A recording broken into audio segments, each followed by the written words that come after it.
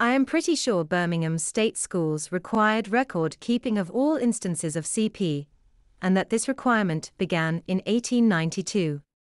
The reason I say this is that the Stewart Street County Primary School, located in Ladywood, Birmingham, opened in 1873, however, from what I've seen, the records begin in 1892.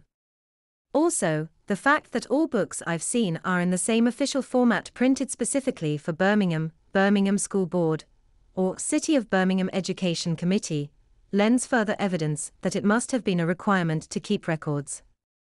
Otherwise, why go through the bother and expense to procure these?